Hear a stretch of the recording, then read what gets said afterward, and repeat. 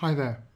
Now in this video what I want to do is show you how we go about finding the area of a segment.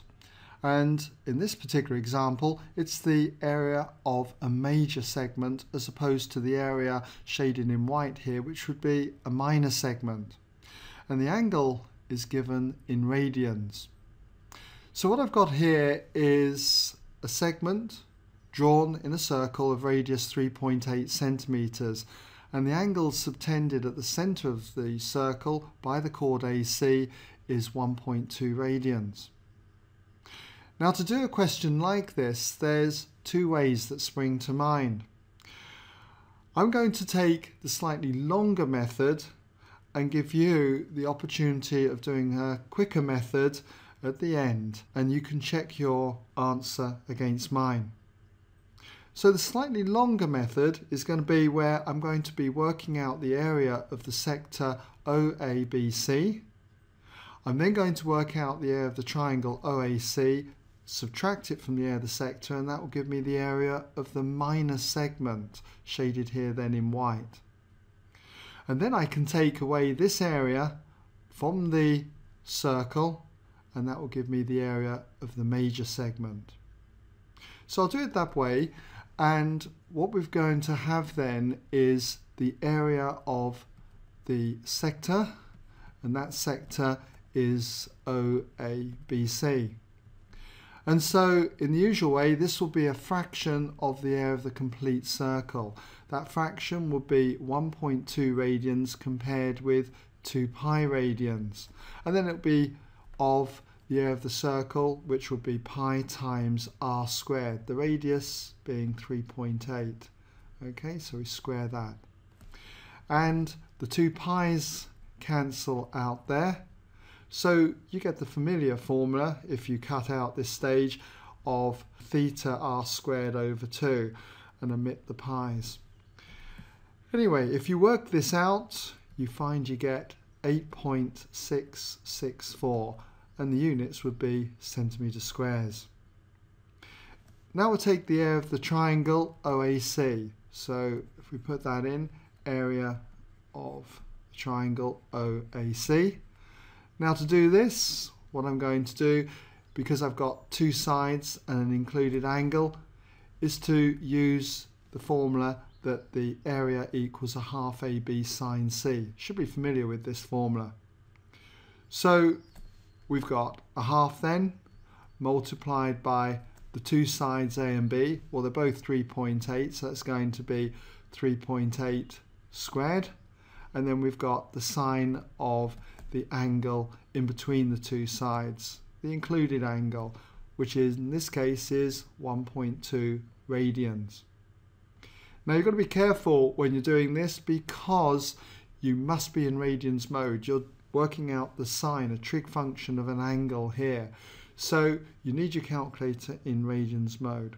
And if you do that, you should find you get 6.7293 and so on.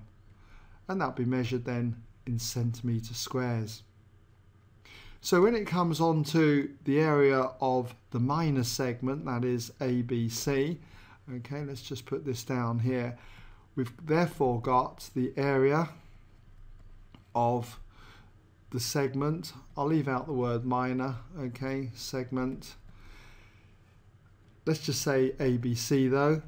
It's going to equal the area of the sector, which was 8.664, and then from that we subtract the area of the triangle, which was 6.7293 and so on. And if you do that, you end up with 1.9346 and so on, and that'll be measured in centimetre squares. So therefore we're in a position now to work out the area of the segment, the major segment, which is the segment ADC. Okay, so that'll be ADC. And that's going to equal the area of the circle, which will be pi r squared, pi times 3.8 squared, minus the area of the minor segment, which is 1.9346 and so on. Do that subtraction and you end up with 43.429 and so on.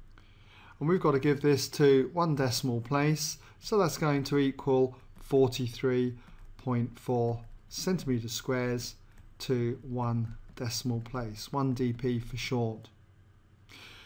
Now I did say that there was a quicker way of doing this, and I'm going to leave it to you to work it through, but essentially what you could do is work out what the area of the major sector is. That is the sector OADC. You'll need to work out this angle in here. This angle in here, remember, would be 2 pi radians, the full angle. Let's just mark that in. Okay, that angle round there would be 2 pi minus the 1.2. Okay, and that'd be measured in radians.